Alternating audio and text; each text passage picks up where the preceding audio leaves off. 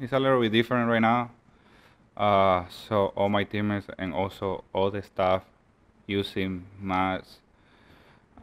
We know the situation right now is is hard and sad, but myself is just try to be focused in practice and try to getting ready to this short season and and try to be ready. Sorry I put you on the spot there. Meredith, if you can unmute and ask Gleyber questions. Hey, Gleyber, I know you've been working out in Tampa for the most part this entire time. Exactly what have you been doing down there, and how close to game ready do you feel? Yeah, during in the quarantine, almost everything was closed. In Tampa, I stay in my house, and every chance to the field was open, I go to practice. Try to get same routine as I get during spring, and and yeah, I feel pretty good. The first couple of days, right now, I feel getting better and better. I think the most important for me is mentality, and my mentality is 100% to play right now. So I can't wait to start the season and just play. We can take our next question from James Wagner, New York Times. James, go ahead. Hey, Gleyber, hope you and family are doing well. Hopefully you can hear me. Thank you. Just two quick ones. I guess, was it ever a question that you would play this season? Did you ever have a doubt in your mind? And then secondly, how hard will it be just to, when you go home at night and then when you're on the road, just not to leave your hotel room or leave your apartment? Which is the first question, sorry? The first. Never a question that you would play. Did you ever have a doubt that you would play this year? The first couple months was hard, but I saw the situation, everything about New York. The case is a little bit down, so uh, every day I hope to I can play. I saw my teammates and show a little bit to the fans to play this season, and now we're here.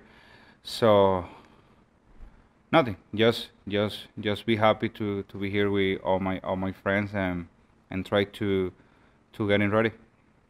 James, do you want to ask the second The second question one? again? Yeah, just how hard will it be, I guess, or difficult to just change your habits where when you're, after you leave now, go to your apartment and just stay there, or when you're on the road traveling, not leave the hotel room, basically. How hard will it be?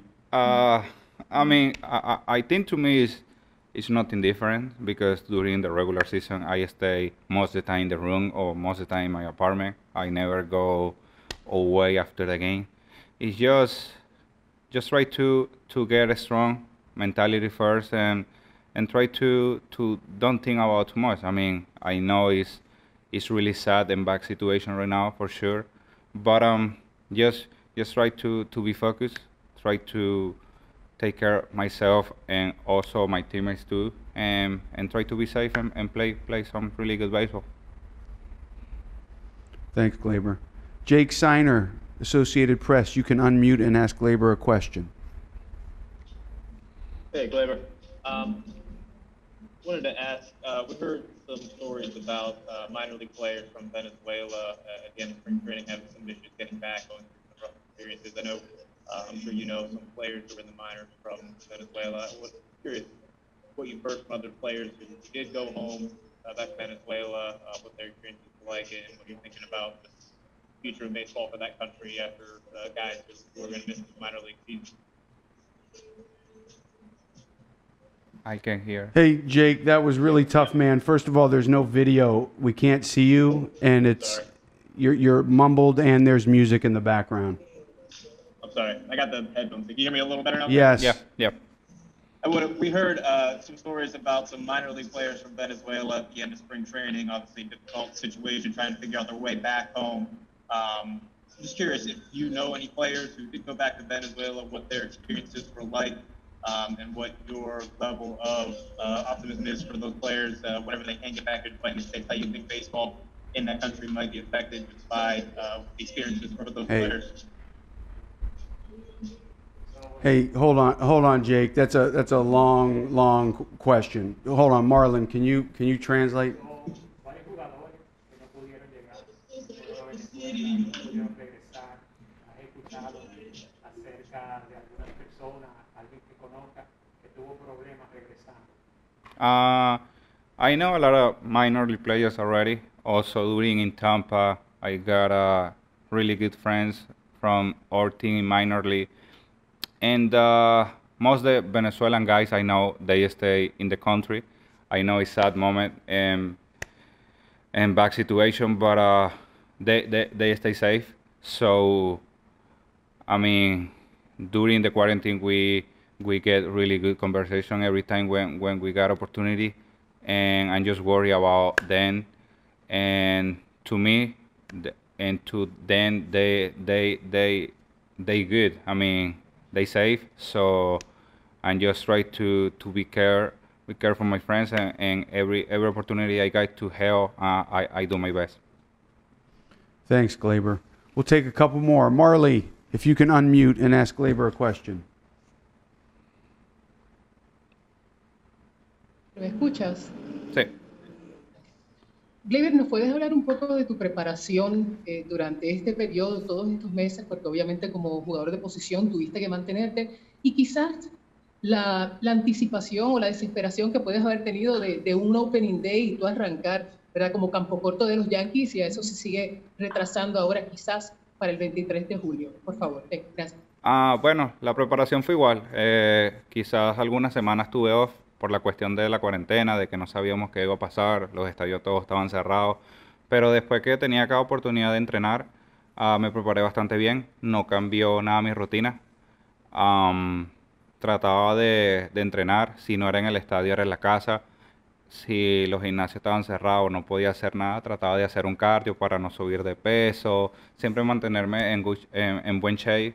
Y la mentalidad nunca cambió.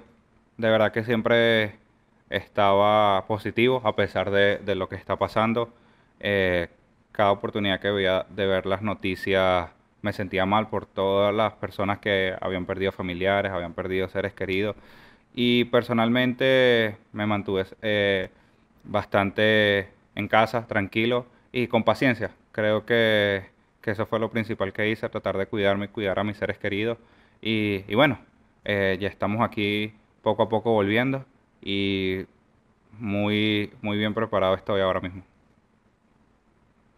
Jugar este año, ¿alguna vez pensaste, obviamente tú eres joven, tienes una familia joven, ¿alguna vez dudaron o siempre dijiste yo voy a jugar este año? Al principio sí, por la cuestión de cómo estaba la situación en el país, de verdad que los casos iban incrementando el día a día y en ese momento ya no era tanto que yo quería jugar, que el béisbol, simplemente ya yo estaba enfocado en las cuestiones que estaba pasando, quería que todas las malas situaciones que estaban pasando en el país bajaran, que todo el mundo estuviera en una buena posición y bueno, ya gracias a Dios se nos dio el llamado, estamos aquí, bueno, ya después de un par de meses la mentalidad cambió un poco y ya estaba positivo para jugar.